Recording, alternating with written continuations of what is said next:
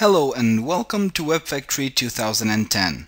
In this video tutorial, I'm gonna show you how to work with the Beckhoff ADS Connector inside WEBfactory Studio. So let's get started. I'm gonna open my test project in WEBfactory Studio by clicking the Login button.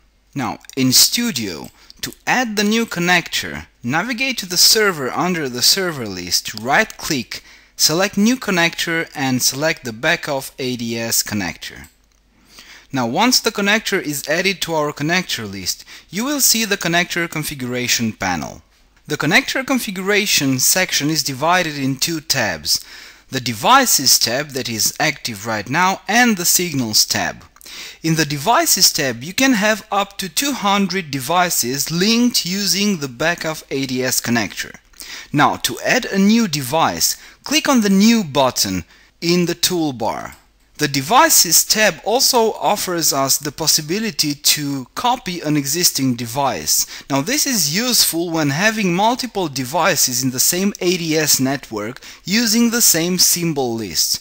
And for copying a device, it is enough to select the device and click the Copy button. As you can see, you can select the amount of copies you want for this device and click Insert to have the copies over here. Now I'm gonna delete these copies and go on with our connector configuration. The Devices configuration table has the following parameters. Now we have the name, which is the unique device name. This serves as a device name for the signal prefix. We have the ADS net ID, the device address inside the ADS network. We have the ADS port, which is the ADS communication port of the device. We have the poll rate, which is the time interval in milliseconds for polling the ADS device. We have the ADS timeout, which is the timeout of communication operations, and it is expressed in milliseconds. And of course we have the ADS time suspend. Now this is the suspend time after the communication errors. Now all these options inside our device configuration table are available in the Device Details panel. The Device Details panel allows us to have a quick view of the Device tab properties.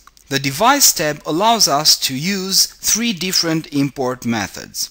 Import a configuration, which allows us to import a complete TPY configuration. The second option allows us to import from the TPY configuration only the WEBfactory symbols. And the third option is Update configuration, and this updates the existing list of symbols from the Beckhoff ADS connectors. The symbols can be deleted manually in order to optimize the communication load. In the Signals tab, all the signals of the PLC connected via Beckhoff ADS Connector can be seen. We now have no signals inside, but we're gonna import some signals. And I'm gonna import configuration WEBfactory symbols only. And why? Because I want to partially import my configuration and then I want to show you how the update works. So I'm going to import configuration. I'm going to select my TPY file, and as you can see, I have successfully imported 6 signals. Now, in order to update the configuration, I'm going to click the import button and select update configuration. I'm going to select my TPY file, and as you can see, the update configuration window has appeared. Now, in this window we can see exactly what changes will be made to our connector configuration. And we see here we have inserted items. We can recognize them because of their color, which is green. We can have also updated items or deleted items. But in our case, I'm gonna select all or press the select all button, and I'm gonna save changes. And you can see that I have successfully modified 6 items. I have inserted 6 new items, I have updated no new items, and I have not deleted any items. So I'm gonna click OK and click Close. And as you can see, I have the first batch of signals that I have imported with WEBfactory symbols only, and I have the update that I've done using the Import Update Configuration utility. Now, the Beckhoff ADS connector provides special signals used to monitor the connection with the connected ADS device. For example, PLC1.watchdog. This is a special signal for the ADS connector. Now, these signals need to be declared only as WEBfactory signals within the Beckhoff ADS connector corresponding signal group. These signals are updated by the Beckhoff ADS connector once per second, counting the number of seconds since the last successful communication.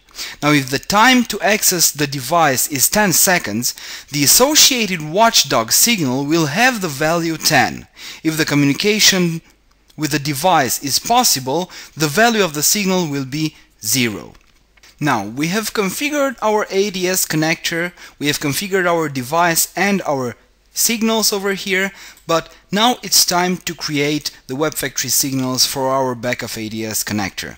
And to do that, I'm gonna click on the Beckhoff ADS connector and of course save the changes, and I'm gonna right click on it and create a new group, because I will need this new group to get the signals inside.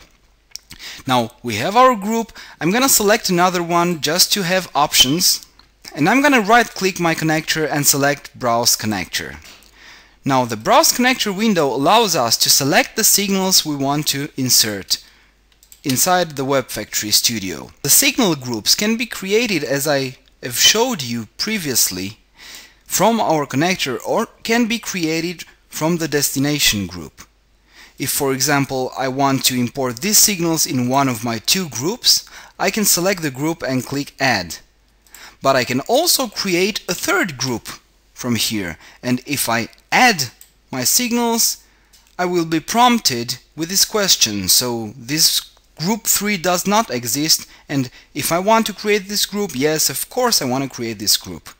And I'm going to close, and you can see the group is added under my connector and the signals are inside my group.